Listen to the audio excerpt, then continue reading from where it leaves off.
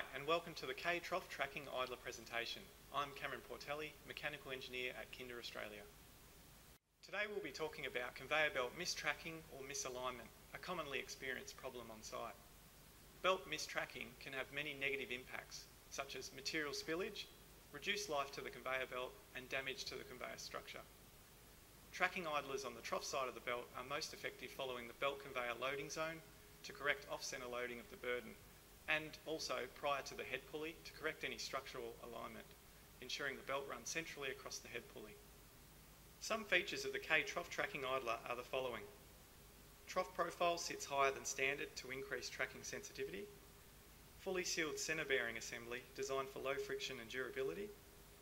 Servo roller mounting is adjustable to suit all applications and uses a square hollow tube for rigidity when belt edge contact occurs. This particular tracker is fitted with a KHD polyurethane side guide roller.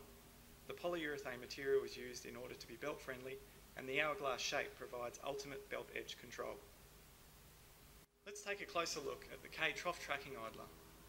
This tracking solution is for single direction conveyors and uses belt edge contact to activate the realignment of the belt. Consider the belt travelling in this direction. When belt misalignment occurs, the belt edge makes contact with the servo rollers.